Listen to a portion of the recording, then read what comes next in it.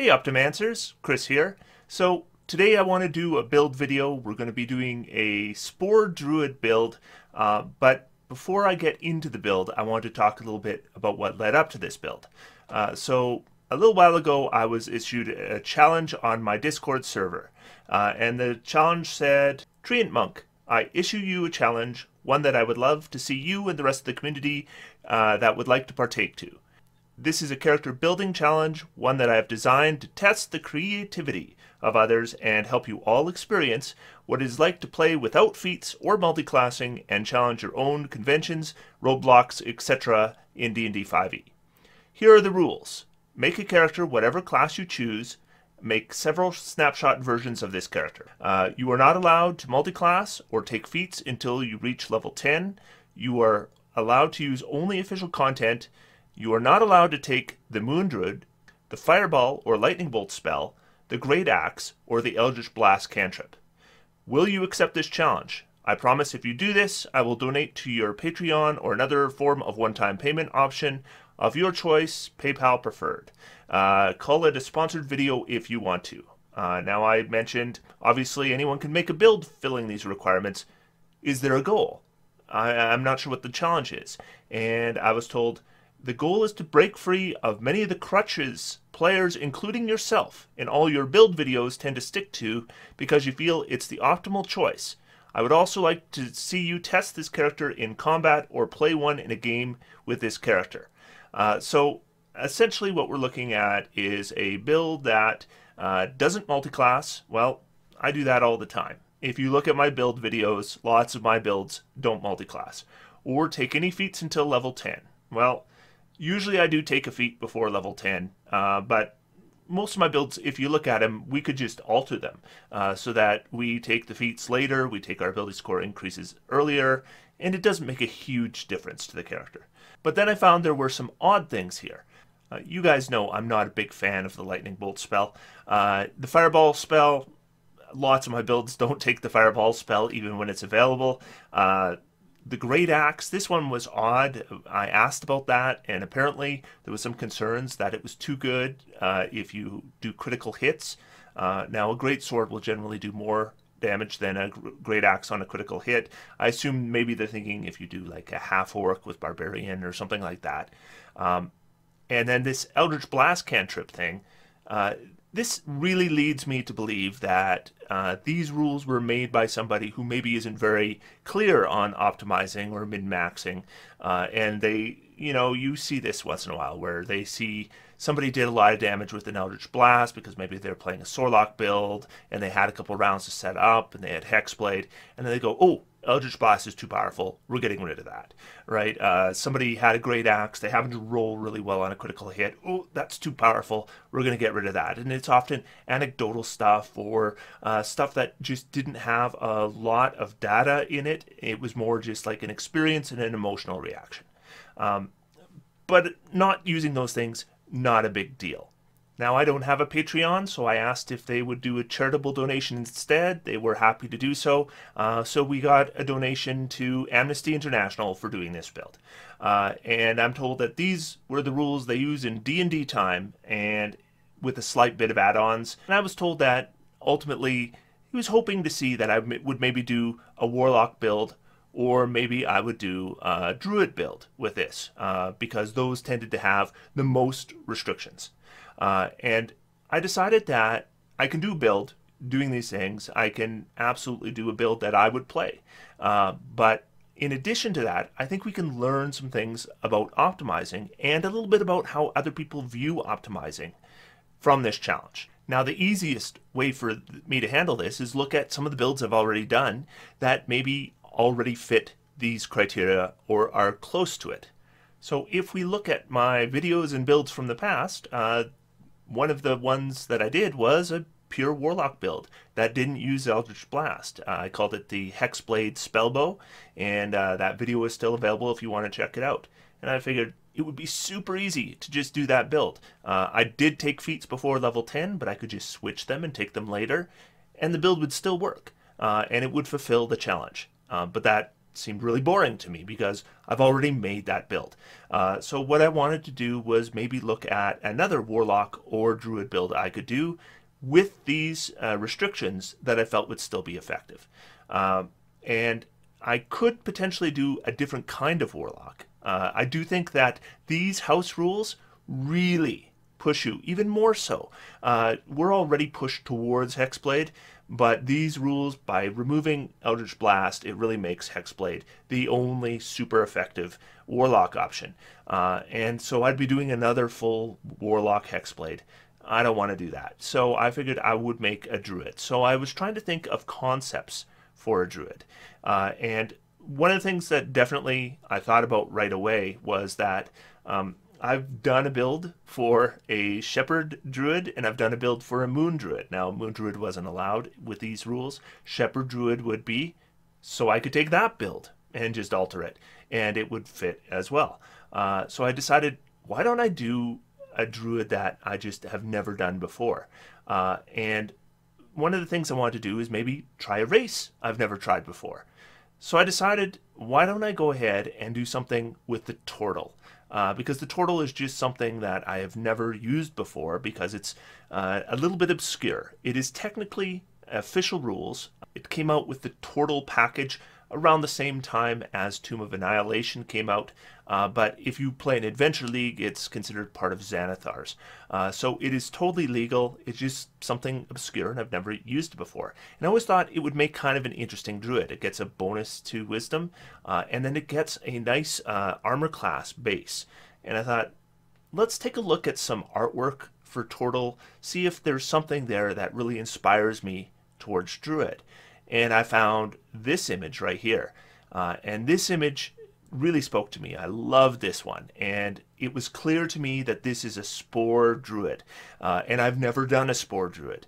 And I thought, a Spore Druid, that's the way I'm going to go with this. And I figured if I'm going to make a character that's a full spellcaster that doesn't have access to feats, then I'm going to be a little bit concerned about concentration. How do I deal with concentration? Well, the best way to protect your concentration is not to get hit in the first place. And if I look at the Tortle, they have a good base armor class. If I throw a shield on top of that, it has a really good base armor class. That's actually a pretty good way to protect the concentration. So I decided that's what I would do. I'm going to do a Spore Druid. I'm going to do a Tortle. I'm going to give him a shield. And that's going to be able to fulfill the requirements of this build. It also would be a character that I would definitely play. And when I worked out a build, I came up with something that I thought was pretty good at level 1 and continues being good after that. And I think it would be fun to play and interesting. Now, I did look a little bit at this D&D time that these rules are based on. And within D&D time, leveling starts at level 1, and it is pretty slow. So you could expect several sessions at level 1. You could expect several sessions at level 2.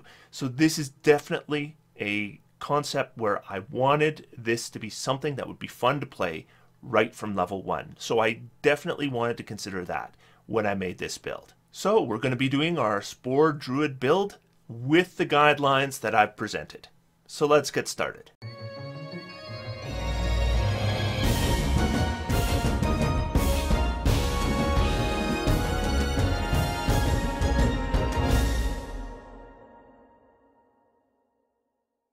So I'm going to do this build as I always do on D&D Beyond, and we're going to name him Tortle Mossum.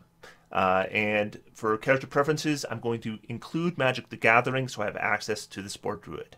So the race I'm going to be choosing is the Tortle. So if you are unfamiliar with the Tortle is basically a humanoid tortoise, and they have racial traits of +2 strength, +1 wisdom, and then some racial abilities.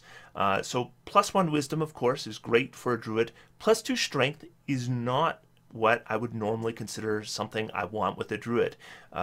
If I'm going to use strength, it's usually with a melee build. And with a druid, we can use Shillelagh and then use our wisdom instead of our strength in melee.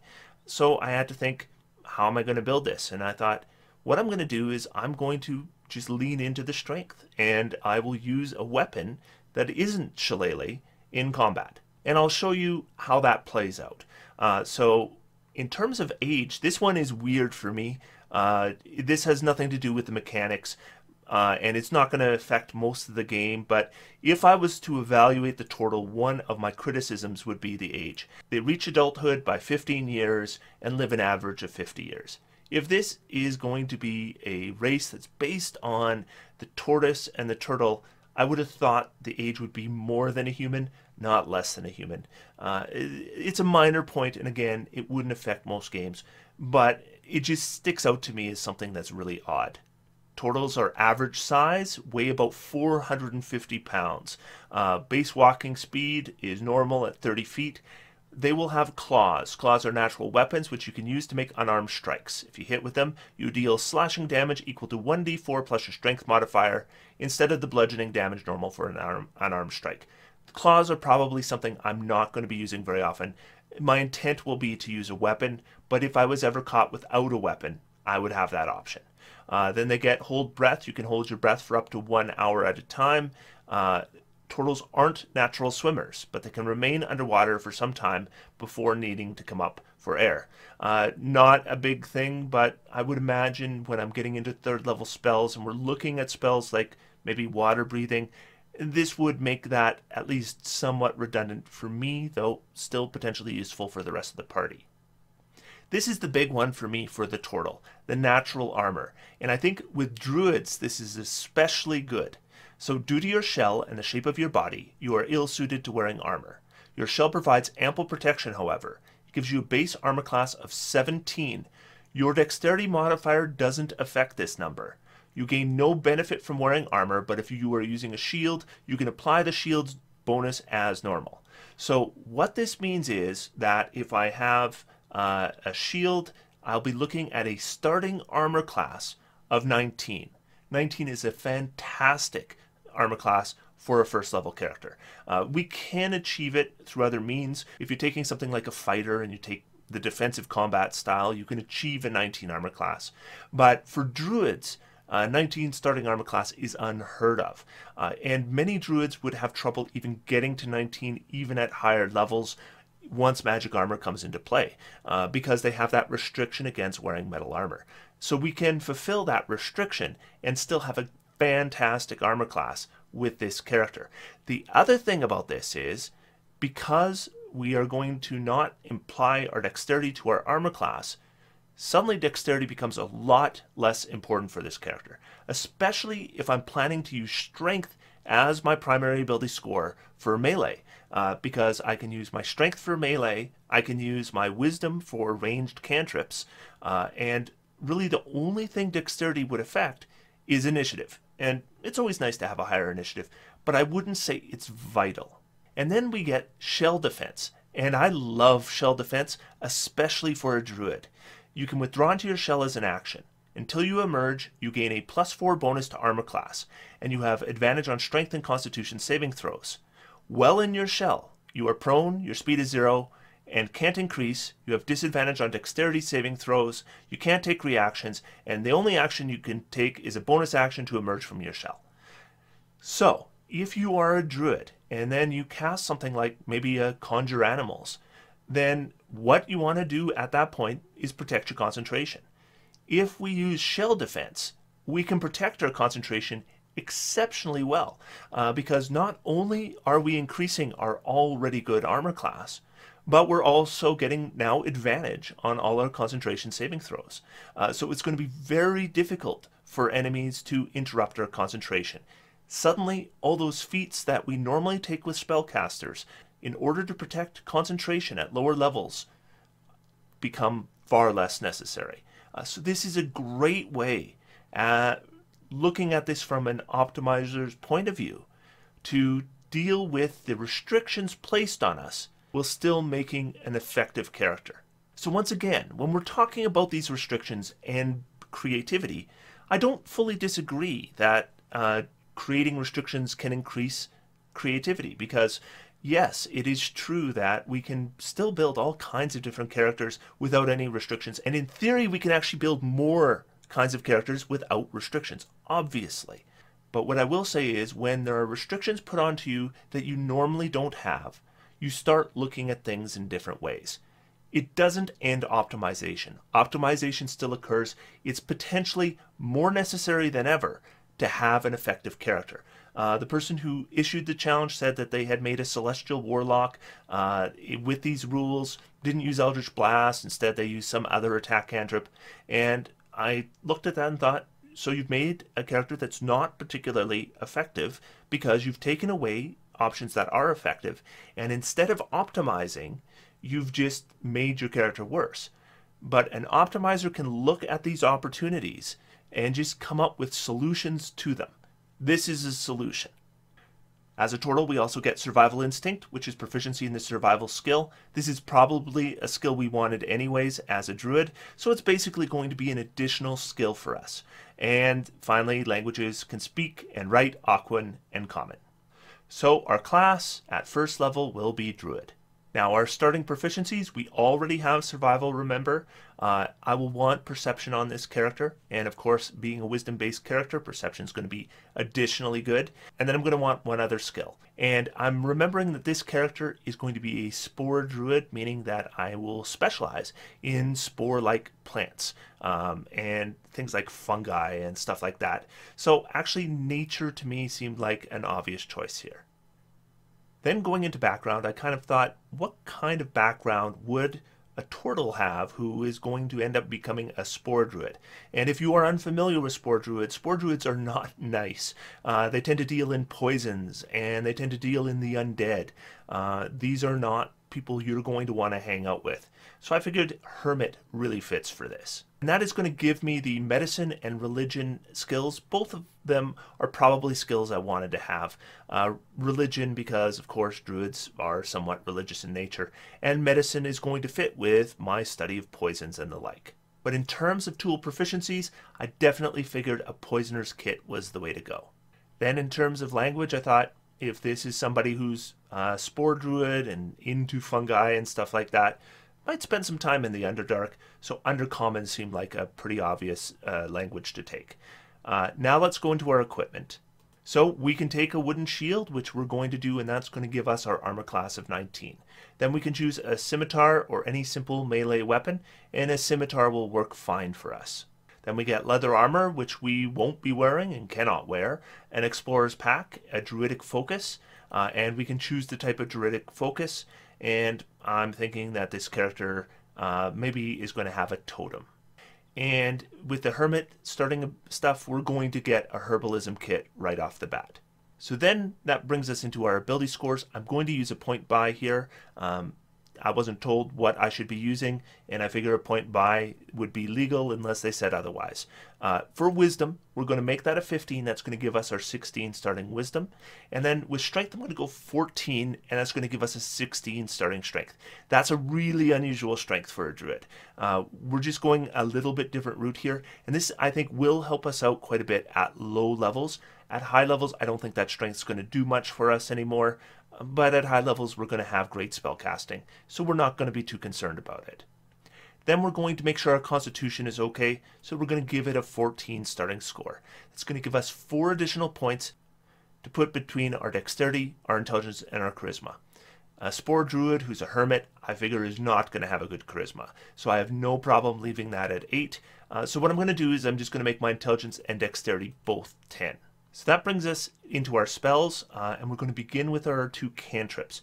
The first cantrip I want to take is Guidance. Guidance, I think, is the best cantrip a druid can get.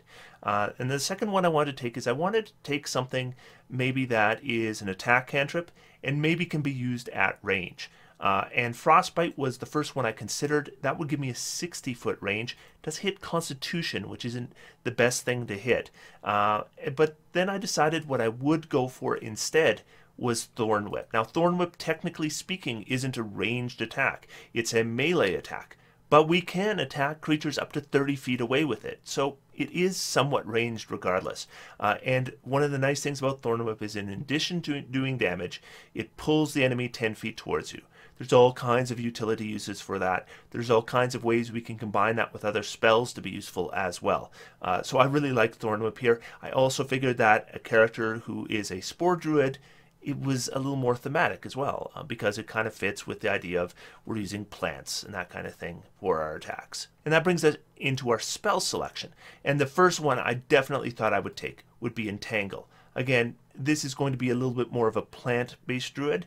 Entangle is a plant-based spell, and it is a very effective spell. It's going to give us a battlefield control that's really going to help us. It creates a 20-foot square where enemies make a strength saving throw, and if they fail, they're restrained. And of course, restrained will give me advantage on attack rolls as well, and my allies will get advantage on attack rolls, and those enemies would have disadvantage on attack rolls.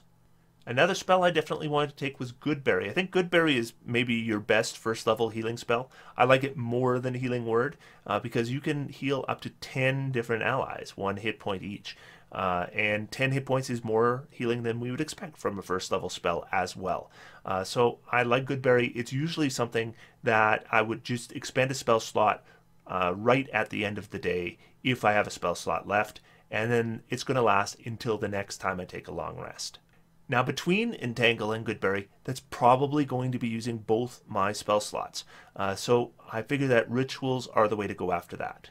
Detect Magic is always going to be useful, and I figured just to be a little thematic here, let's go with Detect Poison and Disease. Not sure how much I'm going to use that, but it's a ritual, I'm not using spell slots on it, and it definitely fits thematically with the character. And remember, this character is being built for a game where we would expect to remain level 1 for some time. So we definitely didn't want to make a character that wasn't going to be effective at level 1. I think this character is effective at level 1. 19 armor class is a fantastic armor class for first level. I wouldn't expect to get hit a lot. 10 hit points will be enough with that 19 armor class for a melee character. And then in combat, I'll be able to use a Scimitar. Scimitar is going to have a +5 to hit for a d6 +3 damage. Not going to be as much as some of the martial characters, but that's reasonable damage, especially for a spellcaster in melee. And unlike something like Shillelagh, it's not going to use my bonus action. If we come across magic weapons in the game, it's not going to affect my ability to use those. So I think there are some advantages to going the strength route rather than the Shillelagh route. Thorn Whip will be something I can do if somebody's not in melee range. I am still going to be limited to a range of 30 feet, and that's just the way it is. We do have spells that have a longer range than 30 feet already, and we will get more spells later, so we will have more things we can do at range as we level up. But for first level, I would imagine most of the time we can get within 30 feet of an enemy. If enemies are a long distance away, or they're clustered, or at the beginning of the battle I just want to do a battlefield control, or we're in a very tough combat, that's when I want to use my Entangle spell. My Entangle spell is going to be the most effective thing this character can do at first level, and we can potentially restrain groups of enemies with it. Other than that, I'll probably cast Goodberry every day. It's going to give us 10 points of healing. Again, we can split it up however we want. And then Detect Poison and Disease and Detect Magic will be in our pocket for use when we need them. Should I have to make a concentration save, we're looking at a +2 bonus right now. But fortunately, with a good armor class, we're not going to have to make as many of those saves, and we do have the ability to withdraw into our shell if we need to. So if we get a ton of creatures caught in an Entangle, and it's really important we maintain it, we may even want to do it at this point, retreat into the shell so we get advantage on those saving throws, and we're even harder to hit. So we're going to go to level 2 here. This is going to be the point where we become a Spore Druid. So as a Spore Druid, the first thing we get is Halo of Spores. Halo of Spores, so we're surrounded by invisible necrotic spores that are harmless to you till you unleash them on an enemy creature. When a creature you can see moves into a space within 10 feet of you or starts its turn there, now as a melee character, we would expect this to come up reasonably often. You can use your reaction to deal 1d4 necrotic damage to that creature unless it succeeds on a Constitution saving throw against our spell DC. We're using our reaction to do 1d4 damage to one enemy if it fails a Constitution saving throw. Not a good ability. Am I going to use it at second level? Absolutely. I'll use it every chance I get. How many reactions am I expecting to take? I mean, I don't have any reaction spells yet. So other than opportunity attacks, which don't come up all the time, Halo of Spores will come up all the time. And maybe half the creatures will save, maybe more than half the creatures will save. But we're probably still talking about 1 or 2 extra points of damage every round. I'll take it. Then we get our wild shape, as every druid does at 2nd level. Not particularly effective in terms of combat when we're talking about a druid that's not a moon druid.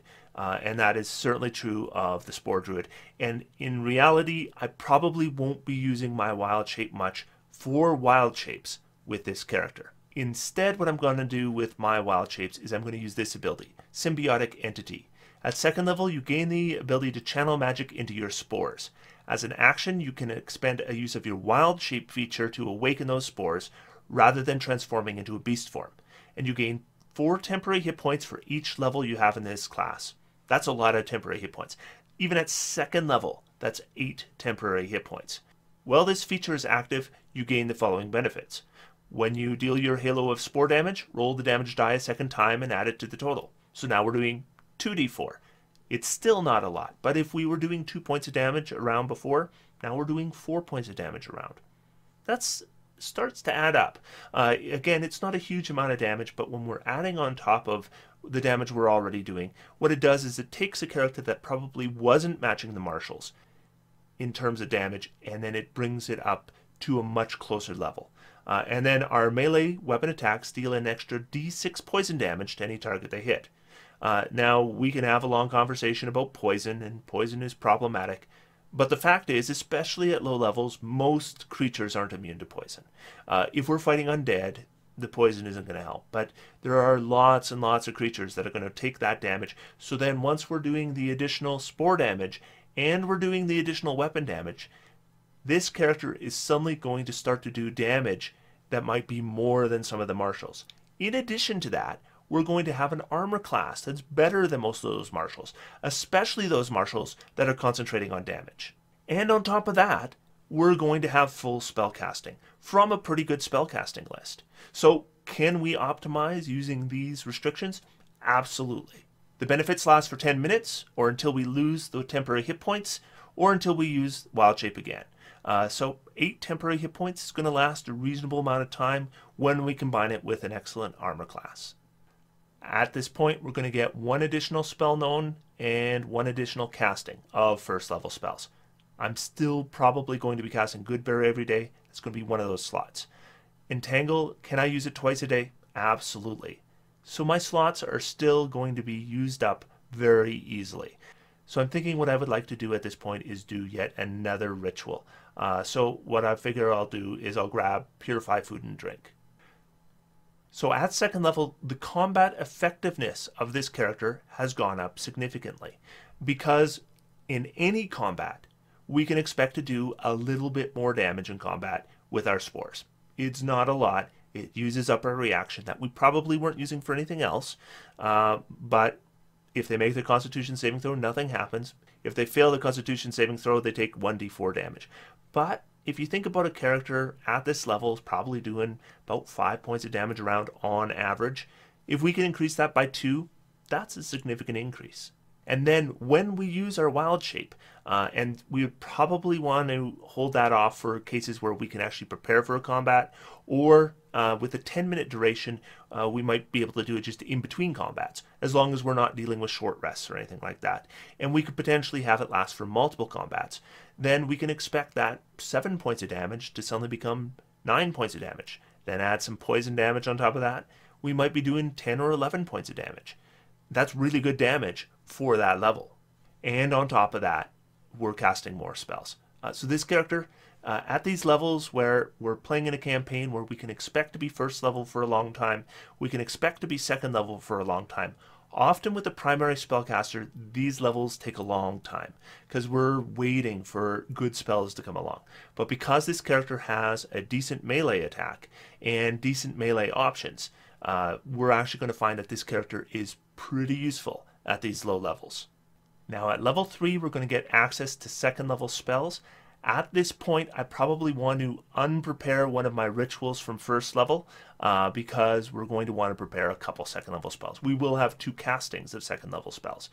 So I'm going to unprepare Purify Food and Drink. Depending on the campaign, I might be better taking away Detect Poison and Disease. Remember, As a druid, we can change these with every long rest, so as the campaign requires, we can take the spells we're most likely to need. Now, there are a lot of good second level druid spells that I would want to take. One I will definitely want to take is Pass Without Trace. Of course, Pass Without Trace will give the entire party plus 10 on their stealth checks.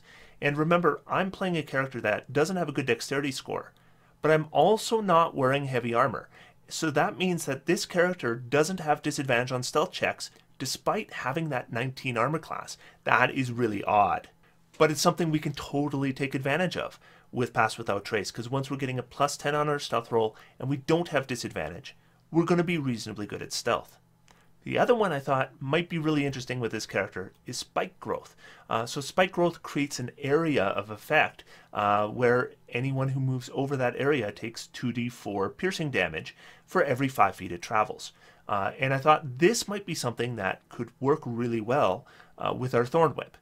So if we have an enemy and they're within 30 feet, but they're not in melee range, and we have a Spike Growth in that place, if we hit them with a Thorn Whip, they're going to not only take the damage from the Thorn Whip, but they're going to move 10 feet across the Spike Growth and take 44 piercing damage as well. And in the same method of thinking, if we're talking about first level spells, am I going to use Entangle? I'm still going to use Entangle. I still want it prepared. It would be something to do instead of Spike Growth. And I would still want Goodberry. But I can maybe live without Detect Poison and Disease. And I think it might be a good time to grab Thunder Wave. For the same reason. Because with a Thunder Wave, not only will we be doing damage, potentially to multiple enemies, but we're also pushing them 10 feet if they fail their saving throw. If we have a Spike Growth up, that's 44 additional points of damage to everyone who fails their saving throw. I should mention that as a Spore Druid, there are certain spells that we automatically get known, and at 3rd level, it's going to be Blindness, Deafness, and Gentle Repose. One thing I like about Blindness, Deafness is it doesn't use concentration, and it scales really well. So when you cast it as a 2nd level spell, it's going to affect 1 target, but when you cast it as a 3rd level spell, it can affect 2 targets. So that's good scaling without concentration.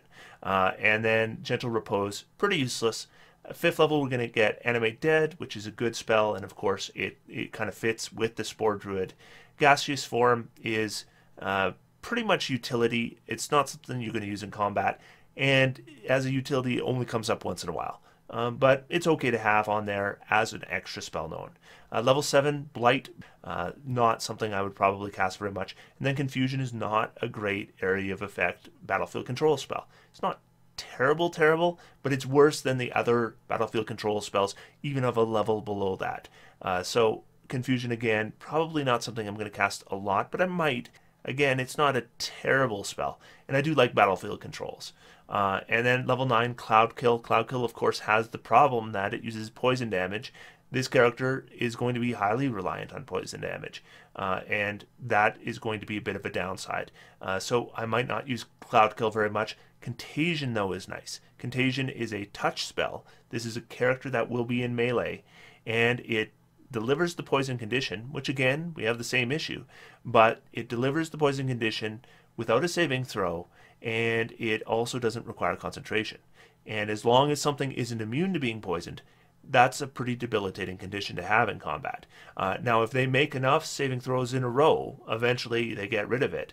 But there are so many saving throws they have to make that tends not to happen within the scope of a combat. So you're going to use the Contagion spell, and basically that enemy is going to be poisoned until you kill them. So the main thing that's happening at 3rd level is we're becoming much more of a spellcaster, and we're still a pretty good melee character. So at the moment, we're kind of getting the best of both worlds. Now, once martial characters get to level 5 and they start getting extra attack and that kind of thing, this character's not going to be able to keep up in melee. But at these low levels, when we don't have a lot of spells, we can keep up in melee. So that's why I like this build for this particular kind of campaign, where we're going to have a lot of time in those low levels. This character is going to be effective. When we get into those higher levels, then we're going to transition more to spellcasting and still be effective. So at level 4, we get our first ability score improvement, and then that becomes super easy. We can't take a feat, and the ability score improvement we want is Wisdom. Now, we're still using melee attacks, so there would be some advantage to taking Strength, but it just wouldn't last. So we could take strength right now, and yes, it would help our melee attacks at this level, but then at next level, we're going to be falling far enough behind in melee attacks that we're probably going to want to concentrate far more on spellcasting, and that strength just isn't going to do us any good anymore. But wisdom is hitting exactly where we want, because we're going to be focusing more on spellcasting. Higher wisdom means, of course, more prepared spells. It also means a better spell DC and better to hit rolls with spell attacks.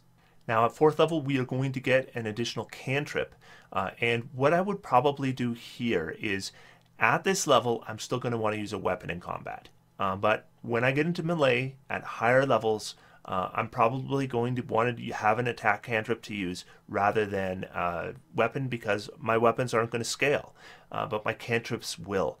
So if we're looking at a druid and we're looking at melee cantrips, I like Primal Savagery. Primal Savagery does acid damage.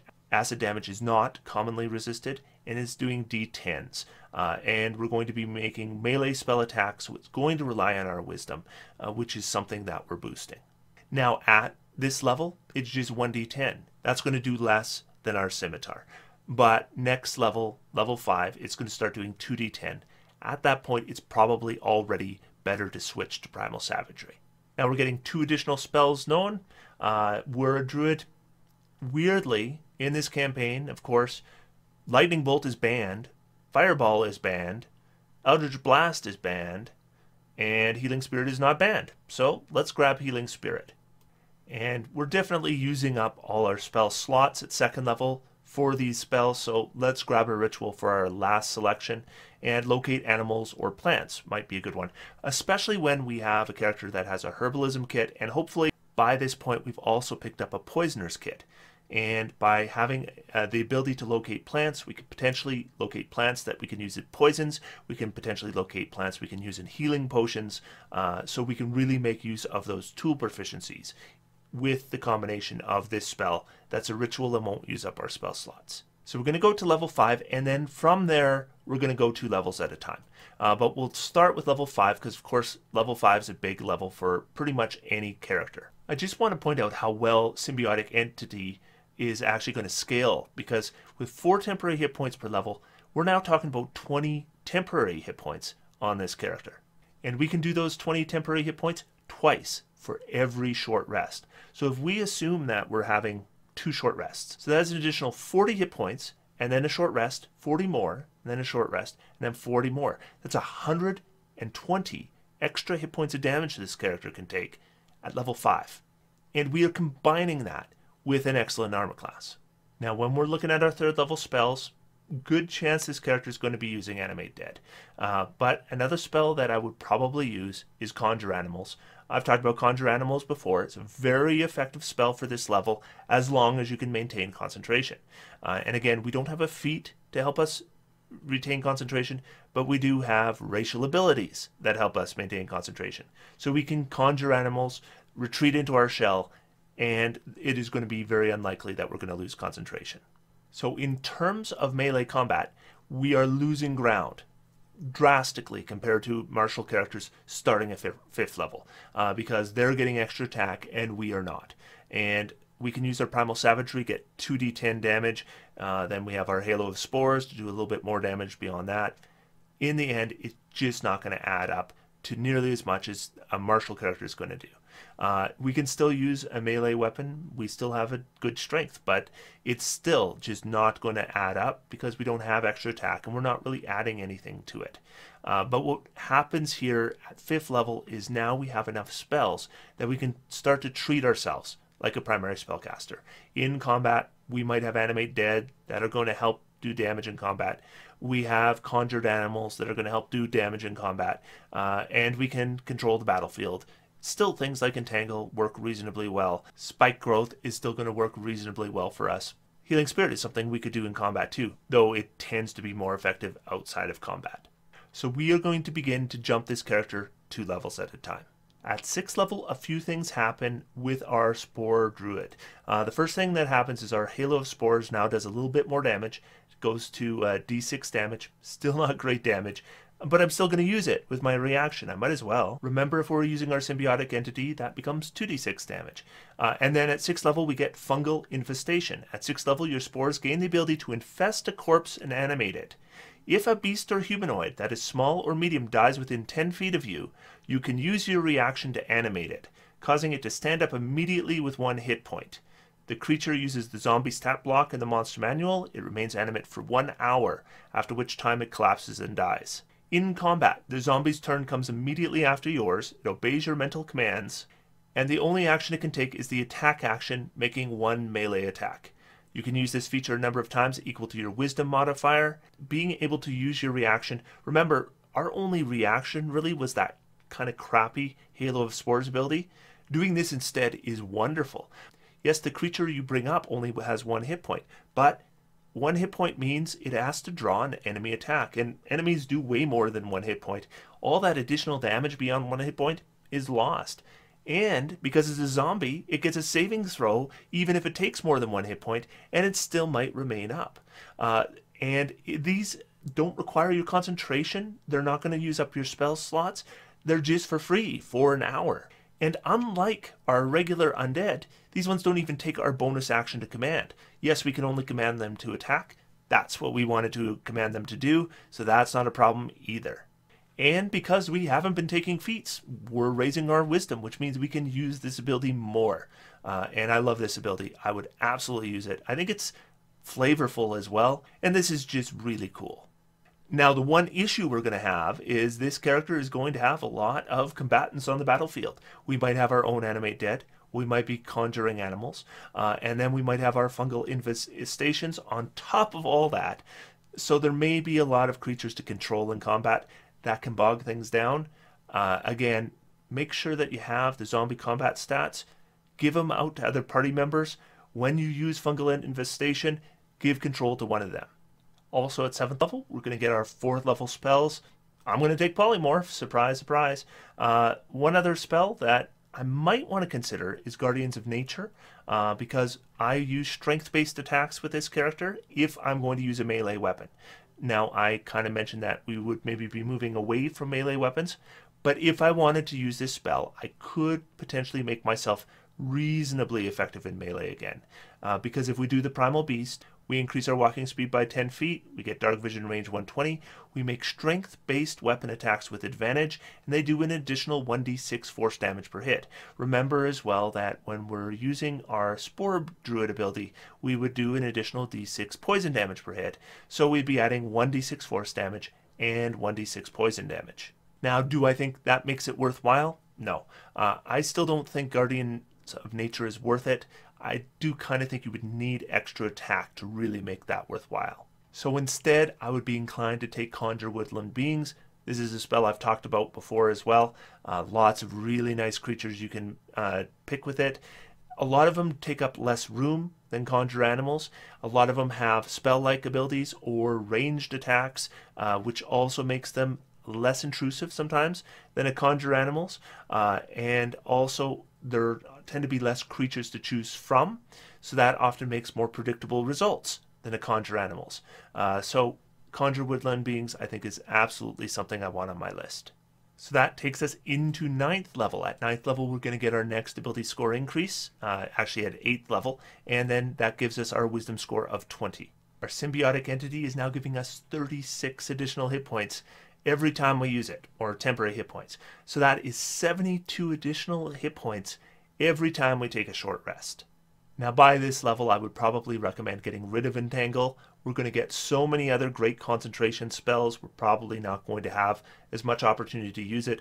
I'd be inclined to replace it with Absorb Elements. And we actually have 3 additional spell preparations here and 5th level spells available. We don't have 3 5th level spell castings though, so again, it's a good time to take a ritual spell, and Commune with Nature is a fantastic ritual spell available to druids at 5th level, so I will absolutely grab that. Now we have Contagion, which, as I mentioned, is actually not a bad spell that isn't going to use our concentration, so I think it is reasonable to look at spells that might use our concentration as alternatives, and Wall of Stone is a really good battlefield control spell. Not as good as Wall of Force. though better in some respects, but definitely the best battlefield control of this level available on the Druid spell list. And Conjure Elemental will be the other one I grab. Again, this is a good summoning spell. Elementals are a lot better than anything we can summon up to now. They're challenge rating 5, but if we compare them to other challenge rating 5 creatures, they tend to have resistance to the type of damage they're most likely to take and over 100 hit points. So they are very, very difficult to take down. They're getting multiple attacks every round that tend to do reasonably good damage. So we're zipping along here. Let's go to level 11. So we're now in the point where we can now take feats. And this was another strange thing. We're not allowed to take feats until after level 10. Of course, unless you're a rogue, I guess, nobody's getting feats at level 10. But anyway, so our next ability score increase comes up at level 12. So happens that we've just used our 2 ability score increases to increase our wisdom. Now is the point when we would really like to be able to access feats. We're going to be able to do so next level. At 10th level as a Spore Druid, what we get is Spreading Spores. At 10th level, you gain the ability to seed an area with deadly spores. As a bonus action, while your symbiotic entity feature is active, that's the one that uses our wild shape, and lasts 10 minutes. You can hurl spores up to 30 feet away, where they swirl in a 10-foot cube for 1 minute. The spores disappear early if you use this feature again, if you dismiss them as a bonus action, or if your symbiotic entity feature is no longer active. When a creature moves into the cube or starts its turn there, it takes your Halo of Spores damage unless it succeeds on a Constitution saving throw against their spell save DC. Creature can take this damage no more than once per turn. While the cube of spores persists, you can't use your Halo of Spores reaction. So basically, what we're doing is we're taking our Halo of Spores and we're moving it. And this is actually good at this point because we're now far less of a melee character than we were before. We have so many more spells we can cast that quite often we're going to be concentrating on spells. We might often be retreated into our shell, just making sure our saving throws are always good. So it is actually pretty useful for us to be able to move and send our spores where they're more likely to do damage. And remember that when we have our symbiotic entity going, which we have to in order to use the ability, we're doubling our Halo of Spores damage as well. So we're going to get another cantrip at 11th level. This is the point where attack cantrips scale yet again. So this is our 3rd scaling of cantrips. So our Primal Savagery is now doing 3d10 damage. This is a good point for us to be looking at a ranged cantrip. And the one I would probably pick up here is Frostbite. We're going to get 2 more spell preparations, and we have access to our 6th level spells now. And there's 2 6th level spells that I'd probably look at first.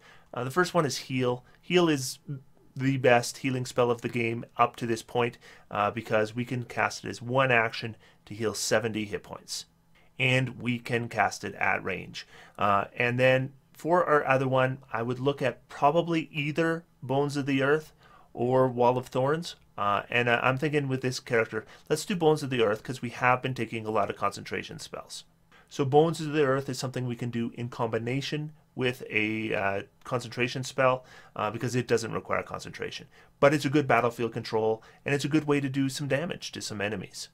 Now, we're going to be heading into high levels here, and we know that spellcasters are good at high levels. We now have access to our feats, so we're going to be able to shore up our concentration. So this is really, we're not going to really feel the effects of the house rules here beyond this point. At 13th level, we're going to get another ability score increase with this character. I would be inclined to go with Warcaster. Warcaster is basically going to mean we don't have to use our shell ability anymore because we're always going to have advantage on those concentration saving throws. Also, this is a character that is more likely to get into melee range, and being able to cast a spell as a reaction for an opportunity attack is something that might come up. Something like a Primal Savagery is going to do reasonably good damage on an opportunity attack. We are going to get access to 7th level spells. We're going to have 2 more preparations. Only going to cast 1 of these spells. So one of them maybe should be some kind of out of combat utility once in a while kind of thing. And I think that's Plane Shift. That gives us 1 additional spell. And I would think Reverse Gravity is a pretty good battlefield control spell. Now I wanted to talk about going up to 14th level. So we're going to go to 15th level. And this is where the Spore Druid gets the ability that I think really is the best one for this subclass. And that's Fungal Body. At 14th level, the fungal spores in your body alter you. You can't be blinded, deafened, frightened, or poisoned, and any critical hit against you counts as a normal hit instead, unless you're incapacitated. So that is a lot of immunities. Blinded, frightened, deafened, and poisoned. And you're immune to critical hits. And just remember to just the massive amount of temporary hit points we're adding now. Our symbiotic entity adds 60 hit points. Remember, we can do that twice every short rest. So that's 120 hit points additional between every short rest. And our Halo of Spores now does the maximum amount of damage, which is a D10 damage. 2 more spell preparations. We can now cast 8th level spells. Not a huge fan of the Druid 8th level spell list, but I'd probably take Antipathy Sympathy.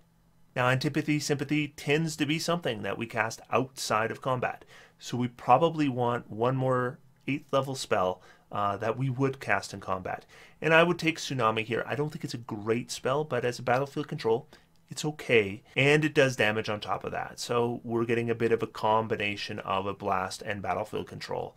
And not a great spell, especially for an 8th level slot, but it's probably as good as any other battlefield control or blast that this character can do. And I'm going to just finish this character up with 17th level. I don't think we need to take it to 20th level. I'm not sure how often D&D time gets past 17th level or even to 17th level, so I'm not sure how relevant it would be. I think I've shown that this character can be reasonably effective from level 1.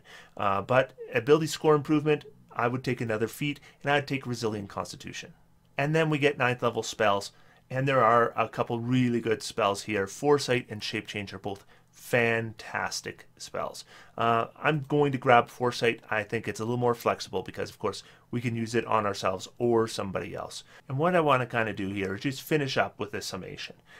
So this character, Spore Druid, it is not much different than a Spore Druid I would make without any house rules at all. I probably would take some of those feats earlier on.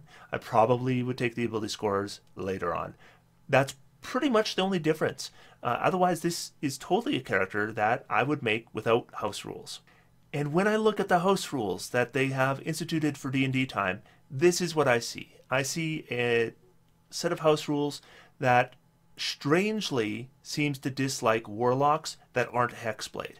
And if you're going to be a character that is effective, that's a warlock, that isn't a hexblade, you're probably using Eldritch Blast, or you're multiclassed, and this doesn't allow multiclassing either. So a straight class warlock without Eldritch Blast is just going to be less effective than other classes, and the Hexblade subclass.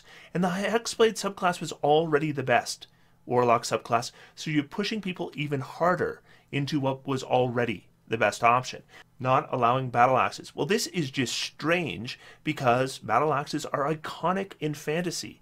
Removing them just removes something that we would expect a character that maybe wants to be kind of a Gimli style character is going to use. Or maybe they're going to be a half-orc barbarian. We would expect them to use a battle axe. And now they might choose something else, but taking away that most iconic selection from them again is strange because it's not the most optimal choice. So what you're doing is you're taking something away and you're not accomplishing anything with it. And doing things like not allowing multiclassing is fine. I mean, multiclassing is an optional rule. Not allowing feats, that's fine. Feats are an optional rule. But these other things you've done, Lightning Bolt isn't a great spell. I showed you some great spells today. A lot of them, most of them, are better than Lightning Bolt for their level. Not allowing Lightning Bolt, I'm not sure what you think you're accomplishing there. But all you're doing is you're taking what is a mediocre spell and you're just removing it. And I don't know why. And Fireball is a good spell, but it's not a fantastic spell. If I am a class that has access to Fireball, I'm either a cleric and I'm getting it automatically because I'm a light cleric, in which case I don't get it, so I guess you just get screwed. Or I'm playing a sorcerer or wizard, and in both cases there are better options for me than Fireball unless I'm playing a blaster, and a blaster isn't always the best way to go with either of those classes. So I don't know what you think you're accomplishing with these house rules. I think you think you're preventing some optimization, but you're not. What you're doing is you're punishing players that aren't optimizers. Optimizers, we know how to work around your house rules because you haven't prevented the good options. You've prevented mediocre options that people sometimes take instead of taking the good options. That's fine, I'll just take the good option instead. But I'll tell you what, even if you were to take all the good options away, a good optimizer is just looking at what's left, and they're still going to pick the best options of what's available. Optimization isn't about whining if you don't get all the best options. Optimization is about knowing what the best options are within the framework that you set. So hopefully I've gotten that across. And this is a character that I would absolutely play. I think it's effective at level 1. I think it's effective at level 20. And I think that this is a character that wouldn't be much different if I made it without house rules. And frankly, the Spore Druid was mainly because I wanted to try out a Spore Druid. This could be a Land Druid. This could be a Shepherd Druid. This could be a Circle of Dreams Druid. And I don't think that you would see a lot of changes. So that's it. That is my charity build, the Spore Druid, Tortle Druid. Next week I'm going to get back into the Artificer because I want to look at the Artillerist, which I also think is reasonably good, and I haven't done a build for it yet. So we're going to do a build for it next week, and until then I'm going to sit back, relax, have some fun. Merry Christmas, everyone. D&D is for everyone, and I'll see you next time.